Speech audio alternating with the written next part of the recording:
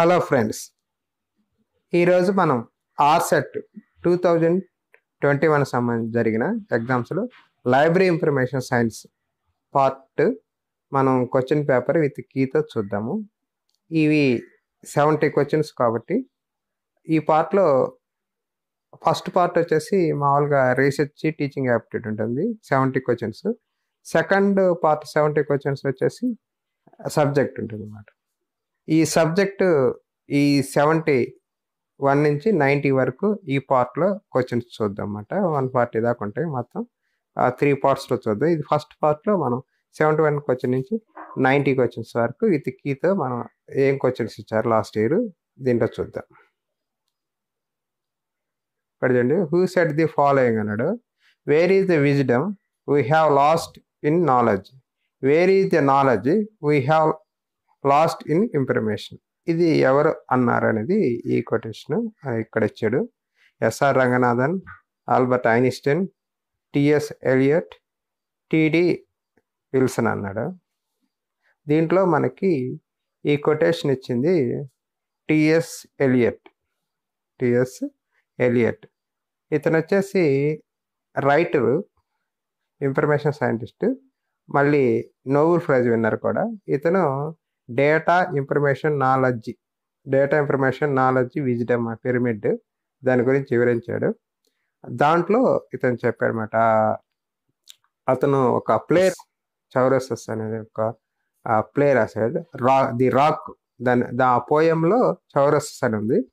ఆ ప్లే పేరు the rock 1934 రాశాడు. దాంట్లో ఈ విషయాన్ని చెప్పాడు, డేటా ఇన్ఫర్మేషన్ నాలెడ్జ్ విజ్డమ్ ఆ పిరమిడ్ గురించి చెప్పాడు అనమాట. ఫస్ట్ పిరమిడ్ వేరే వాళ్ళు డిజైన్ చేశారు ఫస్ట్, దాని గురించి ఈ కొటేషన్ ఈ ఎలియట్ చెప్పాడు అన్నమాట.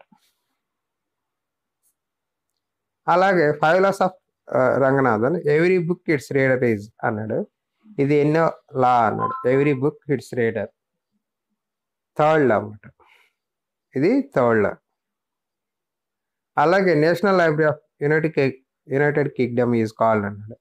National library UK, European library, British library, British archive and library అన్నాడు.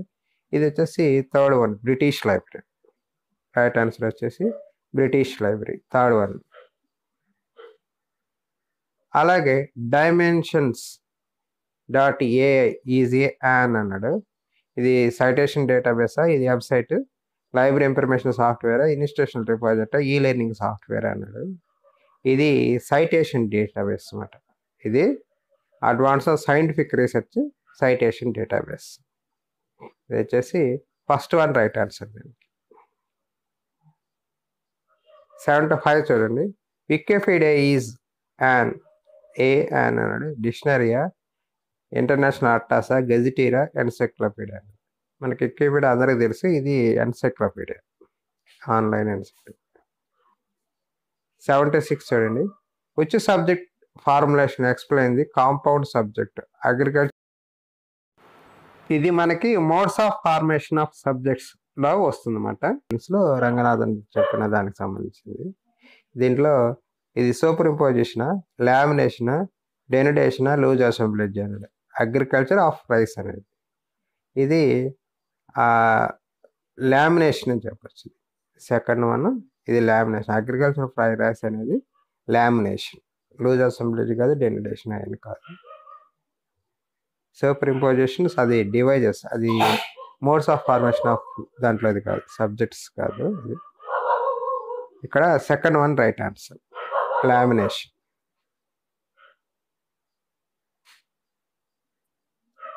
నెక్స్ట్ 77 క్వశ్చన్ చూడండి. Method of budgeting in which all expenses must be justified for each new period. ఇది వచ్చేసి ఏ బడ్జెట్ అన్నాడు. Programming budget, welfare budget, ఎకనామిక్సా, current budgeting, zero budgeting. ఇది zero based budgeting సంబంధించింది. Every year ఫ్రెష్గా చేస్తారన్నమాట దీన్ని. ఇది జీరో బేస్డ్ బడ్జెటింగ్. దీనికి ఫోర్త్ వన్ రైట్ ఆన్సర్ అనమాట. దీనికి ఫోర్త్ వన్ రైట్ ఆన్సర్. అలాగే 78 చూడండి. What is the ASCII code value in the decimal for the upper case alphabet ఏ. దీనికి మనకి యాస్కీ కోడ్స్ ఉంటాయి అన్నమాట. ప్రతిదానికి ఒక కోడ్ అసైన్ చేసింది. ఏకి ఏ కోడ్ నెంబర్ ఉంటుంది, బీకి ఏ నెంబరింగ్ అట్లా ఇచ్చి ఉంటుంది అనమాట. అంతే కోడ్స్ మనకి సింబల్స్కి అన్నిటికీ ఇచ్చుంటారు. యాస్కీ టేబుల్ ఉంటుంది మనకి అవైలబిలిటీ, ఆన్లైన్లో కూడా అవైలబుల్ ఉంటుంది. యాస్కీ కోడ్ టేబుల్ అంటే మొత్తం ఇచ్చుంటారు. ఆల్ఫాబెట్కి ఏమి ఉంటారు, కోడ్స్కి ఏమి ఇచ్చుంటారు, అసైన్ చేసి ఉంటారు. దీంట్లో ఏ వచ్చేసి ఏకి ఏం చేస్తారంటే క్యాపిటల్ ఏకి 65 ఇచ్చింటారు అనమాట. ఏకి 65, 1 వచ్చేసి ఇక్కడ రైట్ ఆన్సర్. అలాగే zebra in కోహా is used for అన్నాడు. Zebra editing the database, organising the metadata, ఆర్కీవింగ్ the database, indexing. అది అది అది ఇండెక్సింగ్ సంబంధించింది, సెర్చ్ ఇంజిన్ అన్నట్టు. జేబ్రా అనేది ఇండెక్సింగ్ చేయడానికి మనకి దాంట్లో డేటా ఎంట్రీ దాన్ని అంతా ఇండెక్సింగ్ చేస్తుంది జేబ్రా ఇండెక్సింగ్ దాంట్లో కోహాలో.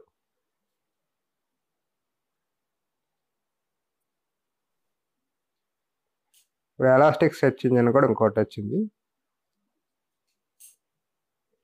ఇది 4th వన్ రైట్ ఆన్సర్ దీనికి.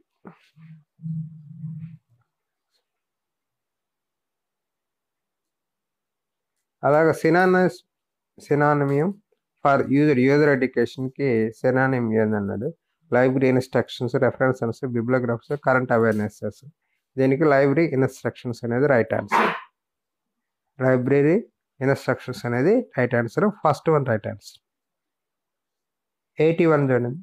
In spiral of scientific method proposed by Ranganathan, the quadrant first refer to the stage the fall between and descendant to Nadara, Nadar to ascendant, ascendant to Zenith, Zenith to ascendant. దీంట్లో మనకి scientific method of spiral of scientific మెథడ్లో 4 క్వాడ్రాంట్స్ ఉంటాయి. వాటిలో first one వచ్చేసి మన ఏందనేది ఇక్కడ అడుగుతున్నాను అనమాట. మనకి కొన్ని దిక్కుల ఫస్ట్ వన్ వచ్చేసి నాదర్ నుంచి అసెండెంట్ ఉంది, అది కాదు. ఇక్కడ మనకి డిసెండింగ్ నుంచి నాదర్ వరకు ఫస్ట్ క్వాడ్రాంట్ అని చెప్తాం. డిసెండెంట్ టు నాదర్ అనేది కింద బాటంలో ఉండే పొజిషన్. జినిత్ అనేది టాప్లో ఉండేది అనమాట. ఈ సర్కిల్లో, ఆ సర్కిల్లో మనకి ఇలా ఉంటుంది. ఇలా ఉంటే ఈ పార్ట్ వచ్చేసి డిసెండెంట్ అండ్ నాదర్ అంటాం. ఈ పార్ట్ నాదర్ టు అసెండెంట్ అంటారు. అసెండెంట్ జినిత్ అన్నారు. ఇక్కడ జినిత్ డిసెండెంట్, ఇక్కడ జినిత్ ఉంటుంది, ఇక్కడ నాదర్ ఉంటుంది. ఇలా సైంటిఫిక్ స్క్వైరల్ ఆఫ్ సైంటిఫిక్ అది ఉంటుంది అనమాట. ఇది ఈ ఫస్ట్ క్వాడ్రాంగిల్స్ 4 ఇలా ఉంటాయి అన్నమాట.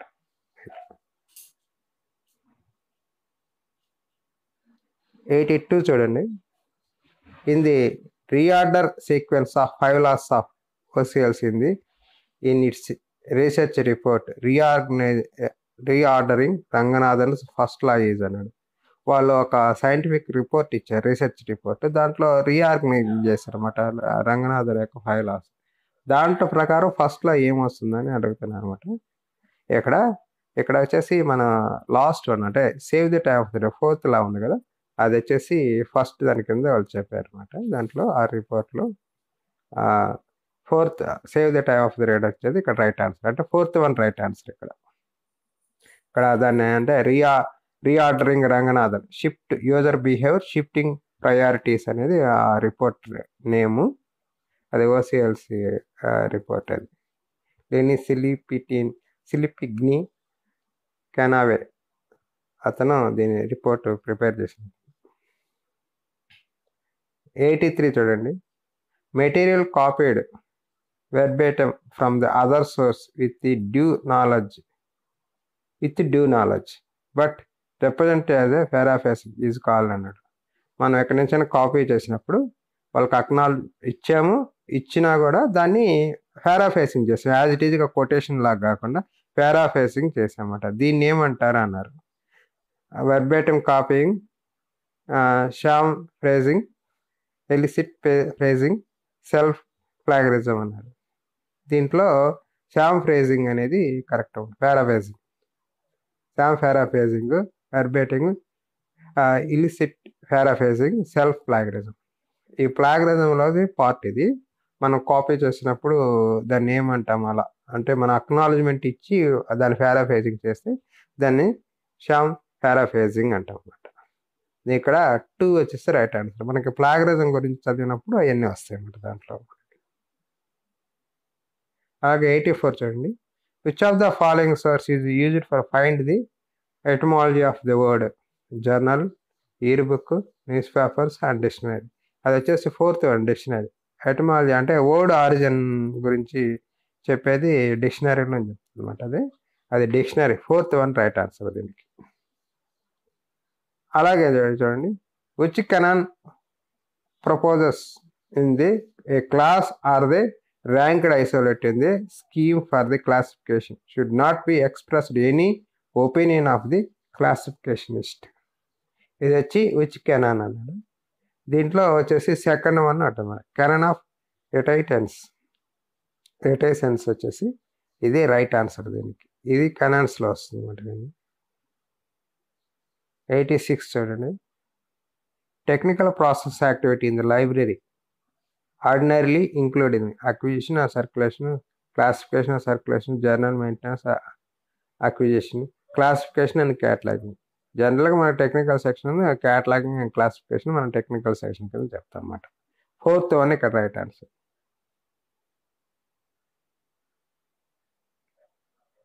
87 బేసిక్ పర్పస్ XML ఈజ్ అన్నాడు. Display data, index data, store and transport data, search data. దీంట్లో వచ్చేసి 3rd వన్ రైట్ ఆన్సర్ అన్నమాట. స్టోర్ అండ్ ట్రాన్స్పోర్ట్ డేటా వచ్చేసి మెయిన్ పర్పస్, బేసిక్ పర్పస్.